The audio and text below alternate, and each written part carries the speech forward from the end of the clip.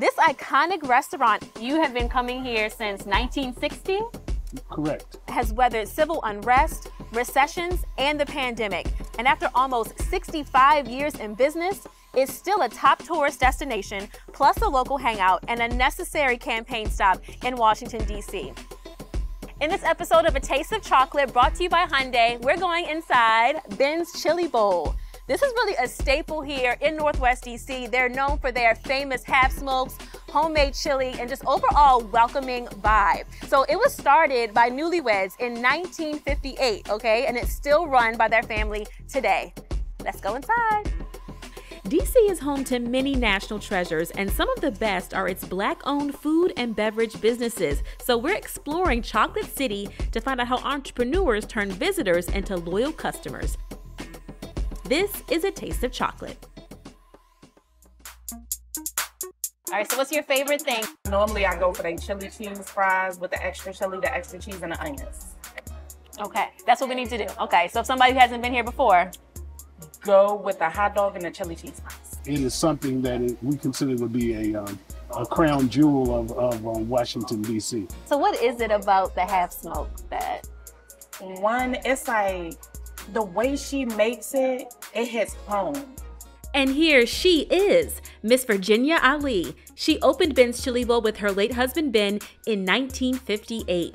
She is amazing. She's 89 years old. Her three sons have since taken over the day-to-day operations of the family business, but Mom is still here every day. She's been here since she was 25 years old, and so this feels like her home, and she welcomes people as if it's her home, and she raised us to do the same.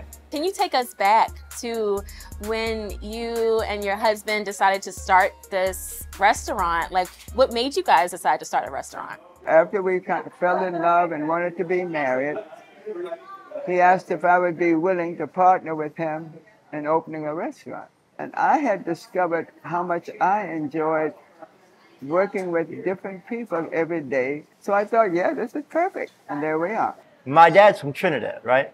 So when he started in 1958, if you think about those times, there was no spice. The culture of America didn't have spice. The other brands didn't exist that had those ethnic foods so much. So he credited himself as bringing spice to America, and he really did.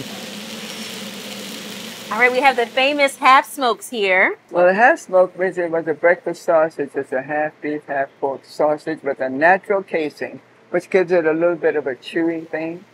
And my husband decided, okay, we can put that in a hot dog bun. It has become our #1 seller, and it's also Washington's signature dish. I'm ready to taste some. Well, I think we have some for you. We have Ben's original half smoke, mustard, onions, and our secret family recipe chili sauce that I think you're going to enjoy. Let's dig in. I'm going to start with the half smoke. All right. It's so good. Good. Really, really, really good. We've had the pleasure of serving presidents and judges and professionals and teachers and construction workers, everybody. 1963, when Dr. King was planning his March on Washington, I had the pleasure of sitting with him over there a few times while he talked about his dream. So this is where Obama sat when he came to visit. Can you tell us about that time? Well, just a couple of weeks before he was inaugurated, his first outing in Washington was here at Ben's Chili Bowl. And he had, of course, the chili half smoke.